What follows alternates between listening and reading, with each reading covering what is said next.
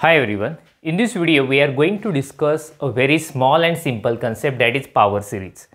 Power series is basically a series. So let me write its definition on the board. A series. So it is a series, so obviously I should write in the form of summation n running from 0 to infinity. Cn is a constant, right? x minus alpha raised to n. So that bracket has power n. So that's why we call it as a power series. So if you expand this summation, let us see what will happen. Initially I will put n is equal to 0. So C0 we will have, and bracket is to 0 is 1. If I put n is equal to 1, C1 x minus alpha, bracket has power 1, plus C2 x minus alpha square, plus C3 x minus alpha cube, and so on. So as you can see here that bracket has some power and it is increasing. Okay, so that's why we call it as a power series. Is a power series, it is a power series around alpha. So it's a power series around alpha, since we have x minus alpha raised to n, and Cn's are called coefficients. Okay, so Cn's are called coefficients.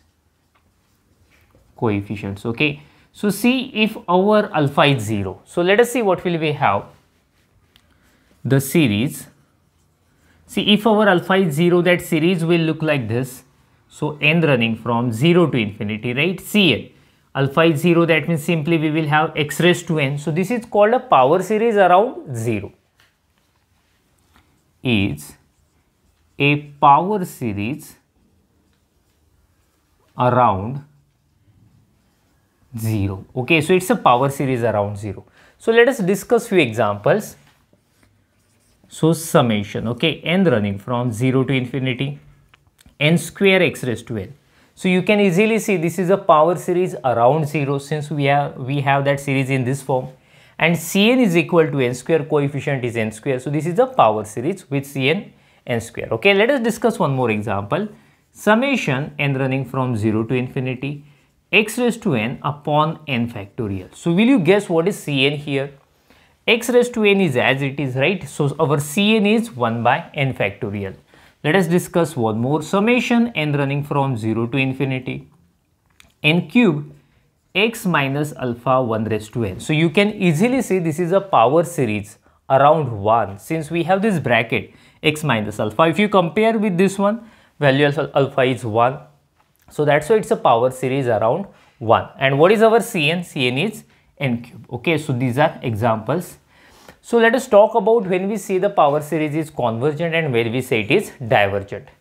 So for particular value of x, suppose x is equal to 2 or x is equal to some point, general point x1. If I take x1 here, and if the value of that sum is finite, then we say the power series is convergent for that particular value x1. And if you get the sum is infinite, then we say the power series is divergent. Okay, in next coming videos, we are going to discuss few examples of that. Okay, so just make a screenshot of it and then we will stop. Thank you. See you.